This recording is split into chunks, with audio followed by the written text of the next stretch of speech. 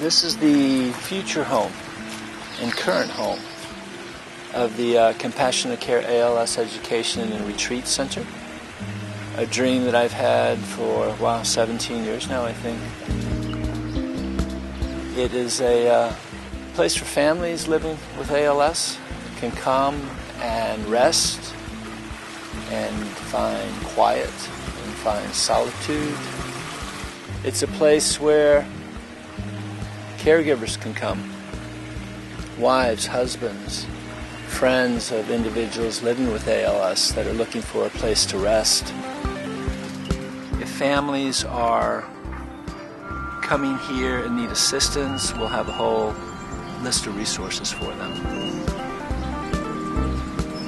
We've worked with over maybe almost 1,300 ALS families, mainly here in Massachusetts and New England, but many other parts of the country, from California to Colorado to Michigan to Missouri to Florida to Texas to Tennessee, and on and on.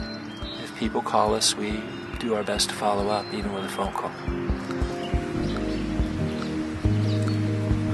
Another piece that I'm wanting to do here is offer, in the off seasons and wintertime, a place where our medical doctors, our researchers, could possibly come here and utilize this place for leadership conferences or workshops with their staff, a way for them to get away. At the same time, we'll utilize the facility for our education programs, caregiver to caregiver gatherings, men of ALS gatherings, women of ALS gatherings. So the facility is tailored to the physical, emotional, and spiritual needs of individuals living with ALS. And what I'm asking for is the support, right? To me, this is a no-brainer. This is a continuation of the programs that I've envisioned for Compassionate Care ALS for years and years and years. It's really, really important.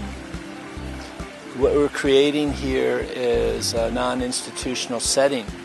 This is something that must happen and will happen, and I'm asking you to be part of it.